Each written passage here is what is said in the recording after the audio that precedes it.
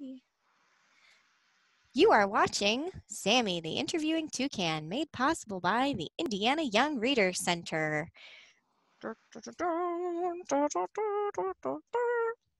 Hey everybody, I'm Sammy and I'm here today with Indiana author Nathan Clement. Hi Nathan, how are you today? Hi Sammy, I'm doing great. How are you doing? I'm just fine.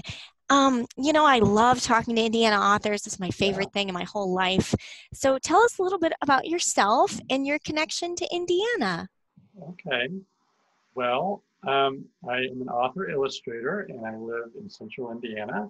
And I have a family, two boys who are 10 and 12. And I'm a Hoosier and I've pretty much lived in Indiana my whole life. We moved away for about 4 years between second grade and seventh grade, 4.5 years or so. But we came back because we're Hoosiers. So I've been here my whole life, really. I love Hoosiers. I'm a Hoosier too. Yeah. Yay! Can you tell us a little bit about your work? And I'm also interested, does having sons influence your work? Because I know you do lots of books about things that move, not that kind of stuff is only for boys. But I was just wondering if having sons influenced you. Yeah. You know, when I created my first book, I didn't have any sons, but by the time the first book hit the shelves in the bookstores, then I did. So then, yeah, I think that that helped influence me a little bit. So, like Sammy you just said, Sammy, my books are about things that go, things you can drive or machinery you can get in, and it's about those things and sometimes the people they work with. So the first book I did was, and I have them here. I'll just show you. Ooh, show, yes. Is there a glare on it? It's okay. It looks good. It's all right. Okay. That's the first book that I did. A publisher wanted to publish for me. And when it came out, it's about a truck and the man who drives the truck. And when it came out, it started doing really well, meaning people were buying it. So that we'll do more books like that. And that's what's called being niched. So We I may want to have had have a other niche, ideas, but right? we wanted to do this kind of a book. That's And then so I see in the fun. background, you have job site up. I do. There's job site, all about construction workers. Yeah, I'll put the page. There's a dump truck. So if you love finding out more about how things work and how people use these things, these are the books for you. That's And so. I do all my work on the computer, so that's another thing to say about my work. Oh, right, of course. So you don't actually have like a messy art studio with paints dripping off the walls and things like that, huh? No paint dripping off the walls, but it's still messy. That's great. So where are you in your creative journey? How many books have you had published at this point? At this point, I'll hold up the others. I have had 5. So we had one on racing. Love it. And being from Indiana, we all love racing. This is more like NASCAR racing. Right. We'll take it. I mean, I prefer IndyCar, but we'll take the Yeah, I know NASCAR. what you're talking about. And then we did one on farming. Oh, I love Big Tractor. Thank you. This one won an award from the state library. Yes, you all Got to were. go to the National Book Festival. Right, exactly. That was so great. We got to take that book to the National Book Festival. And when we were there, we actually gave out seeds for people for tomatoes. I think it was Yeah, I what think it it was. That was is. so great. And then I did one on a plane, and the people flying this plane landed in Indianapolis. I So remember you can see the airport in the end, right? yeah, in the end, I tried to use the Indianapolis airport. Let's see if I can find that. We have a Yeah, beautiful airport here in I think we Indianapolis. do. Yeah, so it's right down here Mm-hmm. on the ground. Yeah. If people haven't been there, there's actually poetry written in the windows, Yeah, giant feathers. It's a gorgeous airport. I just love yeah. it. Those are the So, books I've done. And then, you asked about my creative process, yeah, and I was wondering if I could share my screen sure. Yeah, let's try it. because I'm developing a new style of artwork, and my agent, who's the man who takes, oh no, it's been disabled, but Oh, I've got to figure it out. sorry. I came prepared. Okay, good. You can see this, a new style of artwork that is actually done with printmaking. So I use ink and I print my shapes, and then I actually scan the shapes into my computer and put all the shapes together. so that it forms the picture.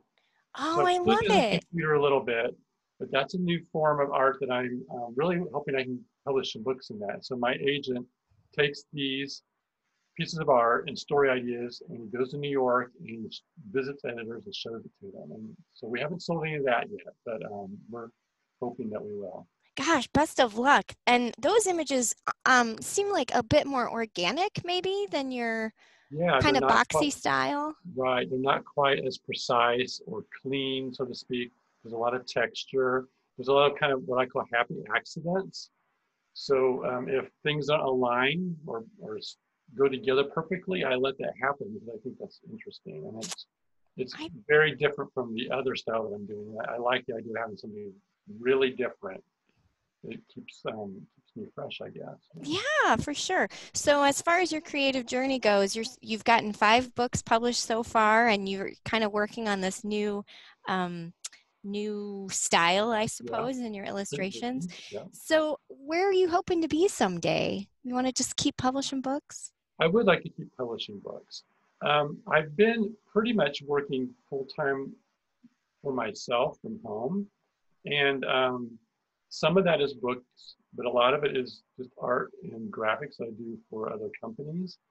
And so I actually spend more time on the other than I do on the books. And what's happening is I'm going to go into a full-time job. So it's going to be even less time for books. But Oh. it's something that I really, it's what I love. And so I want to continue trying to do that as much as I can. Yeah.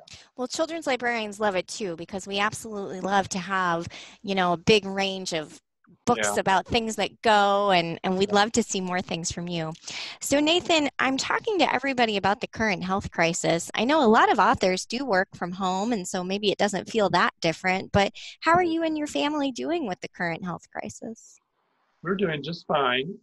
Like you just said, I didn't change the way I had to work, so I was still home. But my wife came home to work remotely, and then my kids, of course, came home and did their school from home, and so the house became very busy. And I do have my space in the basement, so I'm kind of off to myself anyway. But I did have to help with school. But when the governor said when he was closing down the state that they encourage outdoor activity, that was great because we went on hikes in the state parks, we went camping. So I think being outside just kept everything feeling a little bit more normal, and we've done all right. Yeah, that's great. That's great advice too. So Yeah, the last thing I like to do a little show and tell with my authors. Can you share a little something there that maybe helps you with your books or anything at yeah, all? that's exactly what I brought.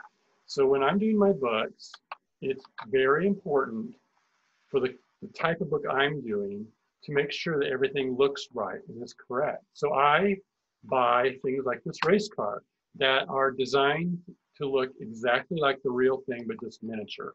And so then I can just hold this at my desk or I can take pictures of it in an angle that's exciting, and then I can draw from that.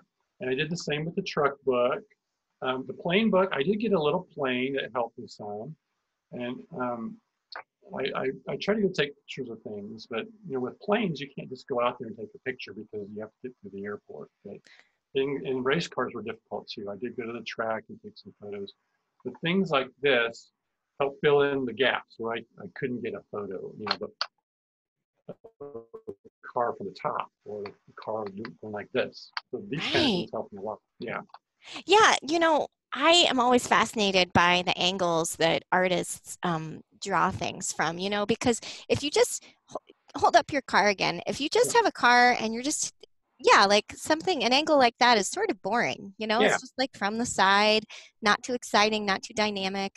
But, But if you if you start coming shift it, right at you like this, yeah, it's a lot more exciting. Yeah. absolutely. But that might be harder to draw, right?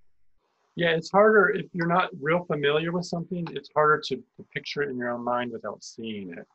And as an art major, our professors really pressed on us that we needed to observe the world around us. So it's okay to look at things and then draw from those things to get it right and to learn what things really look like. Because we always think we know what something looks like. When we sit down and draw it, then we start kind of forgetting or drawing what we think we remember. But if you just look right at it, then that's the best way. It's called reference. That's such a great tip for all those future illustrators out Right. there. Well, Nathan, this has been such a joy. Thank you so much for Right. doing it. And everybody, this is your favorite Hoosier Toucan, encouraging you to read local. So long, everybody. Bye bye.